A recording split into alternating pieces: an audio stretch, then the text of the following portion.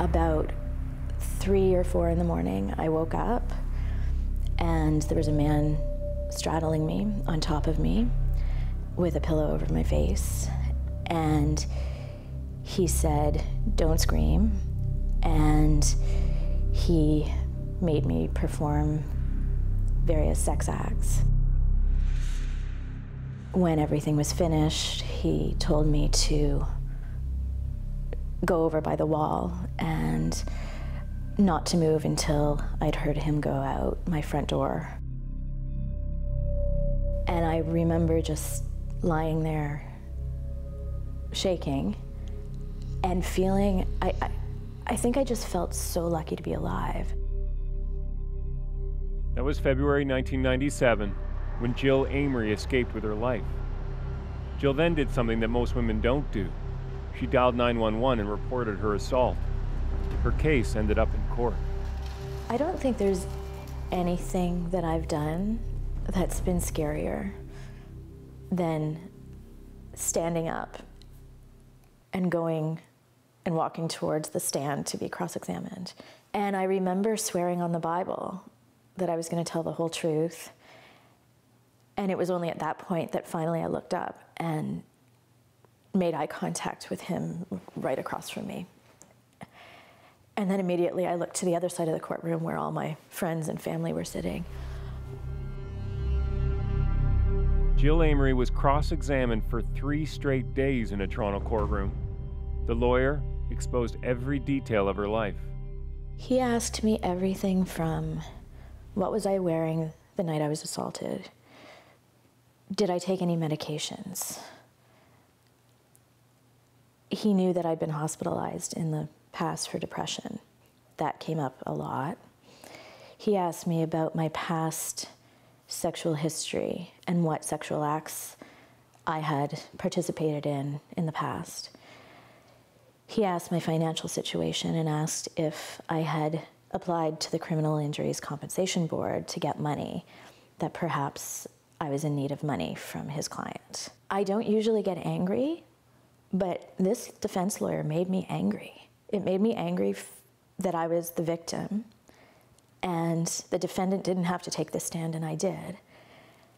And after the first day where I felt pummeled, I started to, this fire rose up inside of me. I wanted to fight back. I wanted to be as smart as he was. And I wanted to not get tricked, and I wanted to do a really good job. In the end, Jill's attacker was sentenced to 6 years, one of the harshest penalties handed down for sexual assault in Canada. Still, her trial is more of a cautionary tale. The incident was horrible. And then the court case came about, and I do feel that it was worse than the assault.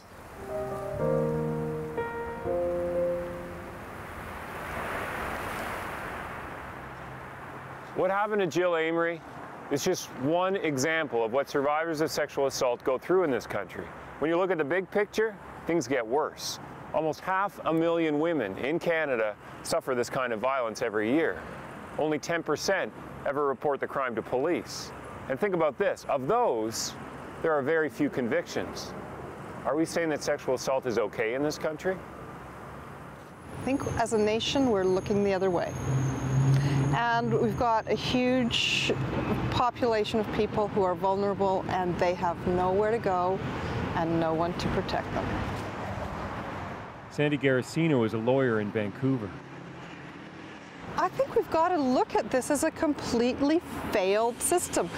We are using it because we've always used it. To a certain extent, I feel like we should be throwing the whole thing out and starting again. And this should be an extremely high priority, not only in terms of justice for the complainants, but as a matter of public safety for other people who might yet be victimized in the future by people who are off the hook today, free as a bird, because their victims are afraid to speak out. We have a crisis line.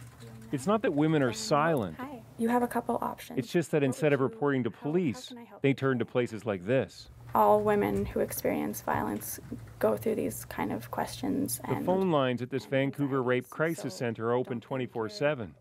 When you get more than 4,000 calls a year, you have to always be training new volunteers like Zoe Penner.